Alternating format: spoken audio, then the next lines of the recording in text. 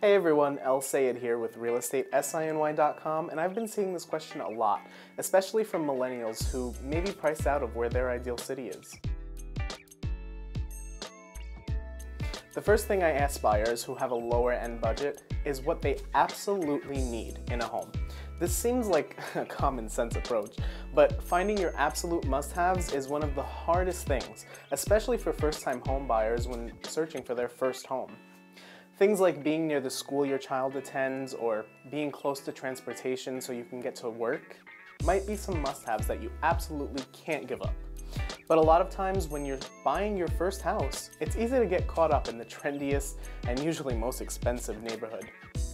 While your ideal neighborhood might seem like the perfect fit, I try to help my clients examine what they absolutely love about their ideal neighborhood and how they can get the biggest bang for their buck in another, more affordable neighborhood.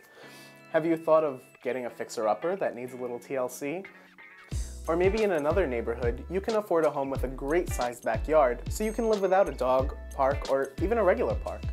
I hope this helped some of you first-time home buyers, and be sure to tune in next Wednesday for another one of your real estate questions answered. You can also like us on Facebook, subscribe to our YouTube channel, and follow us on all your favorite social media to ask your own real estate questions. Well, see you next week.